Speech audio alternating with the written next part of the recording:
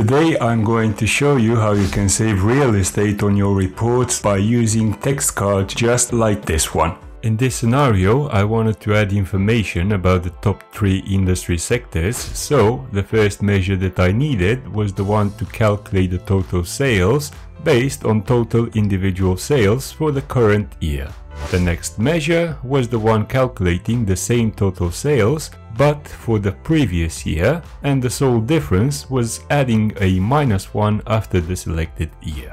Next, I wanted to show the year-over-year growth percentage, and I created a measure that was pretty much combining the first 2 measures and returned a year-over-year growth percentage. But just having the numbers was not enough. I still needed a way to present that information, and creating a measure that returns a text was the solution. And if you watched any of my previous videos, you know I like to work with variables because they are calculated only once, but then they can be used multiple times across the measure without having to calculate them again.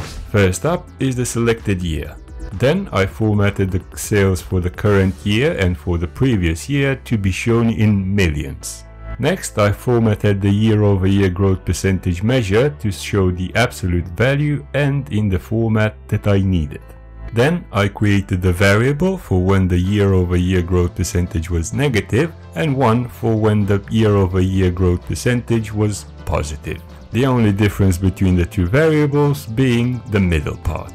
And the final result was obtained by using the switch function. Going back to the report, I added a card visual and added my text measure to it. First, I turned off the category label as I did not need it.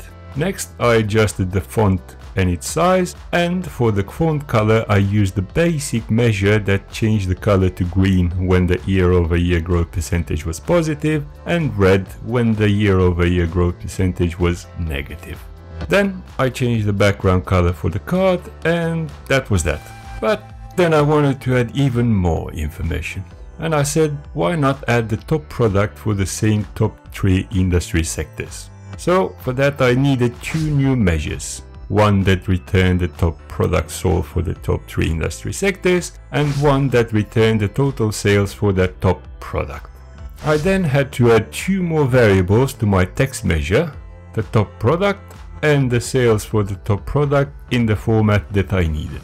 Then I added a line break to my text by using the unichar function and added the rest of the information for both the negative and the positive variables.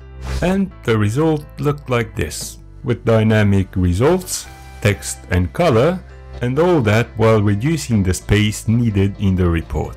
This exact principle can be used across multiple visuals, just like this line chart over here. This is Telian signing off. Until next time, like, subscribe, you know the drill.